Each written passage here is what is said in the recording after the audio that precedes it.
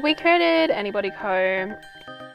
just basically because of the lack of body representation on social media. When Georgia and I posted a photo of us together one night, it got reposted by an Australian brand and everyone just kind of like lost their minds in the comments. We were like, oh my god, people aren't used to seeing two body types together. One day we just hoped that Georgia and I could be walking down the runway side by side and not in separate shows. I just think it's so important that young girls especially are growing up in a world where all body types are accepted, and to celebrate our differences and encourage women just to quit the comparison.